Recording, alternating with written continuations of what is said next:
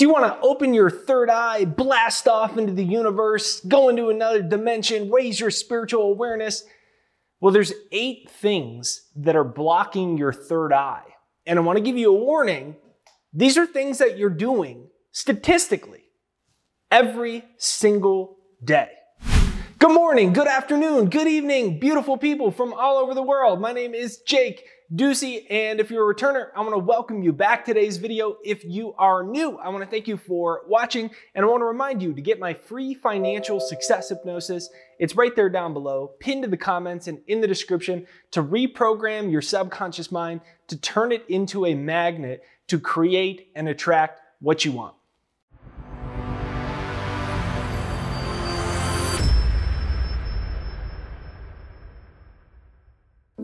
Number 1, blocking your third eye is fluoride, chlorine, and other chemicals that are in your water. If you don't believe me, just Google what's in your water. You'll find that it's full of fluoride, you'll find it's full of chlorine, other heavy metals. One time I went to Washington, D.C., and I'd never been there before. My friend's house that I was staying at said, right when I got into the house, "I need to warn you, do not drink the water here." He said that they even found remnants of birth control in the water. So we don't really realize it, but we're drinking water that, if it's not contaminated, it's full of a lot of toxins. And these toxins calcify your pineal gland. One of the simplest things that you can do is find maybe a local company that delivers spring water. Have that delivered to your house. Think about this. The human body is what, 70, 80% water? The human brain's what, 70, 80% full of all of this water, your brain, your body? Well, we're replenishing it with contaminated water. Might be full of birth control, and it's going into your cells. Chlorine, right? Like, chlorine's in our tap water. Why would we drink that? I mean, if I went out and you said, "Man, Jake, I'm really thirsty." And I said, "Okay, let me get you a cup." And I went out to my pool that's right out there and I just filled it up and handed it to you. Would you drink it? No. All of these contaminants are calcifying your pineal gland, and they're keeping your energy in a trapped state that we call the matrix.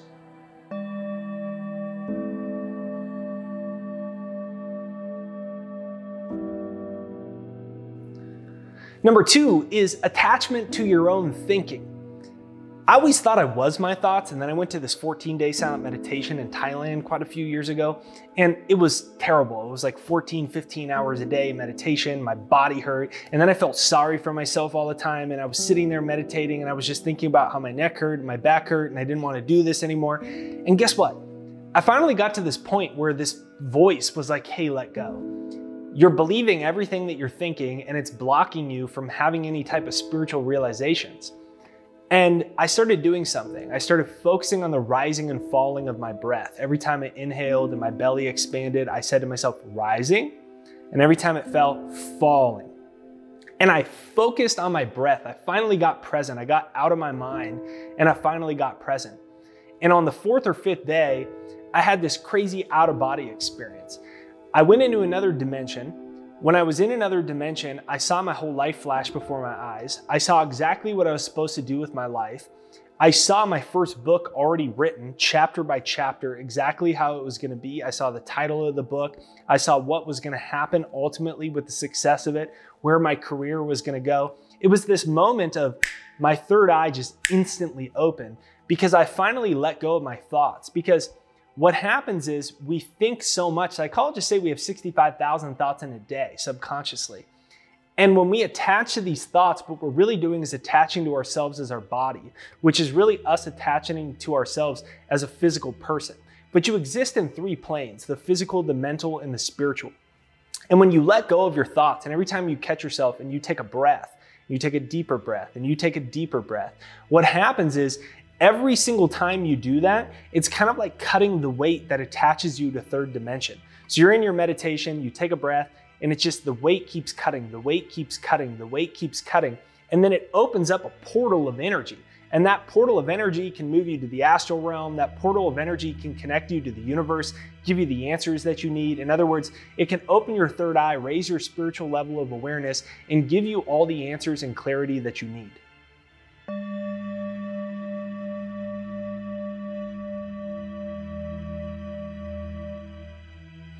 Number 3 is processed sugars. This is another way not only do we calcify our pineal gland, but we just mess up our health. And if you think about it, processed sugars are in everything. Cutting soda. If you still like soda, maybe try something like Zevia. This isn't even a paid ad. And what happens is, in our world, they've tried to make everything as addicting as humanly possible. That even teriyaki sauce is full of processed sugar. And the really cool thing about the time that we're alive in is there's alternatives to everything. But all of this processed junk, not just processed sugars, not just processed sodas, but think about all the processed foods that we're eating on a daily basis. All of this stuff is trapping our energy into lower levels of consciousness. And when we can free ourselves from all of this processed junk, all of this processed sugar, we get a whole bunch more energy, and we can start to redirect that energy to our own spiritual growth.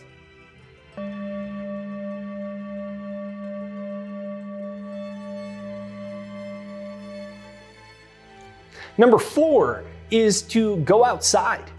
There's been studies that have shown that mental health increases in oxidized environments. So that's why I moved to the beautiful state of Utah. And when we were in the other shot, you could see my background and my house. One of the reasons that I picked moving to Utah is because the town I'm in every single direction for hours is surrounded by nature, in every single direction. And so I thought about it. I spent my whole life in Southern California. There's track homes everywhere for hours in every single direction. There's all of this electromagnetic toxicity and all of this rat race energy. And I thought, well, what would the vibe be like if I was surrounded by nature in every direction? I could just hop in my car and in 10 minutes, I could be in the middle of nowhere.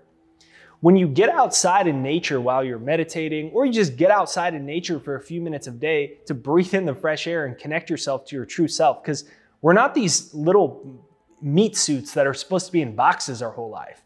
And when we connect to nature and we connect to the beautiful oxygen that's out there, what happens is we instantly raise our energy. So to tap into higher levels of awareness, to open your third eye, you can do it very quickly when you start to move yourself in an environment that is spiritually conducive.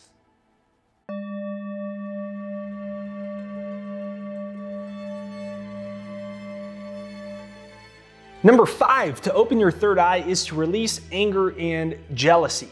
And one of the ways you can do this in a meditation, if you're wanting to open your third eye, is to, instead of trying to open your third eye, instead try to open your heart. And think of somebody that maybe wronged you. Maybe you've pushed it down into your subconscious. It might be an ex, it might be a business partner, it might be your mom, it might be your dad, it might be a family member. Call onto the screen of your mind their face and repeat to yourself, I love you, I forgive you. And repeat those words over and over. I love you, I forgive you. Comment that down below. I love you, I forgive you. Comment it down below, seriously. And as you're pulling them onto the screen of your mind in your meditation and you repeat that, I love you, I forgive you. Do it until you feel your energy shift, until you feel your emotions shift, until you feel a weight drop out of your body. And when you feel that weight drop out of your body, that's you clearing out the lower chakras. And then from there, you can imagine all of that opened energy that was stuck.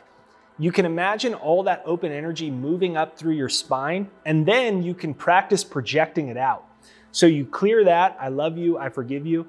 And then with each breath after that, you imagine this energy moving from your feet up through your spine. And with each out breath, you can imagine projecting that energy out through your third eye.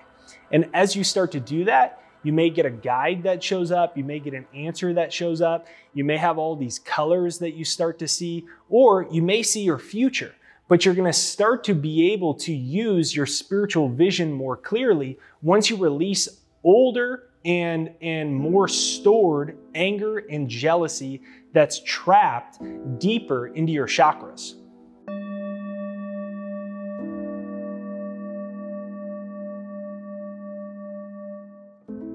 Number 6, a lack of sunlight on your cells. What is the sun? It's pure unlimited energy.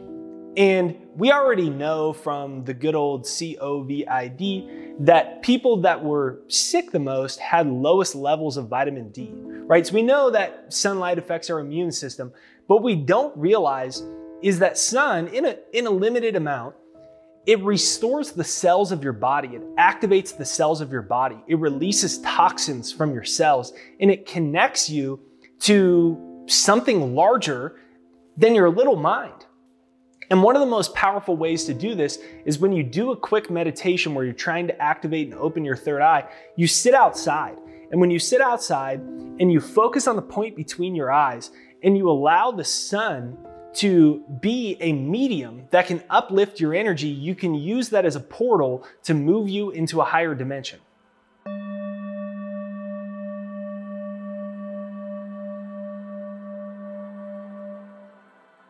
Number 7 is you're not sweating toxins out of your body. I just bought a brand new sauna and I'm really excited about it. But think about this. Whether it's the water that we're drinking, whether it's the food we're eating, or it's just the general environmental pollutants that we have on a day-to-day basis, all of that traps not only in your electromagnetic field, but it traps in your body. It traps in your cell, it traps in your blood. And unless you're sweating all of that out, what you're doing is you're holding heavy metals and old toxins in your body that trap you back into the matrix. And just simple sweating, whether it's a sauna, whether it's exercise, it purifies your body, it purifies your cells, and it allows you to tap into a higher spiritual awareness.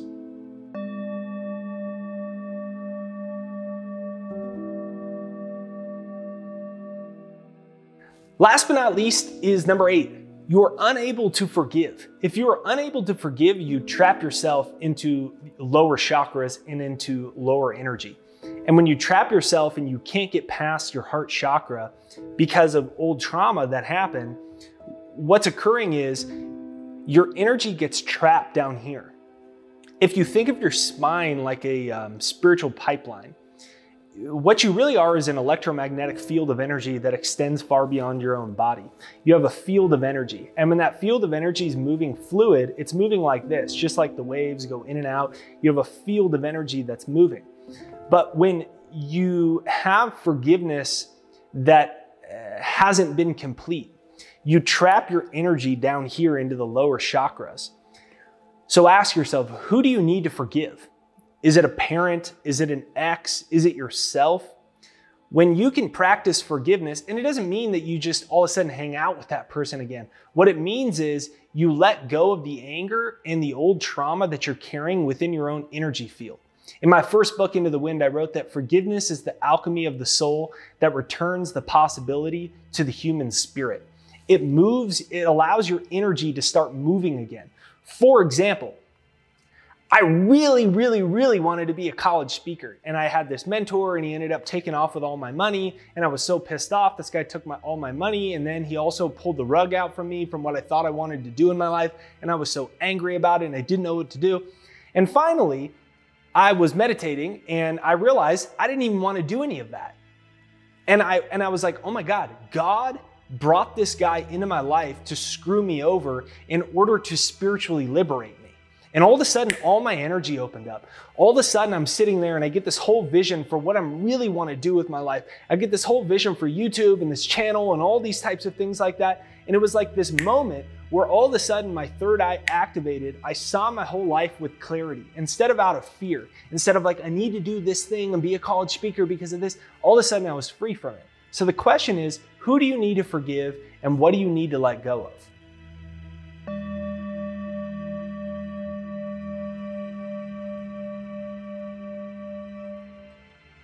So this video was 8 things that might be blocking your third eye.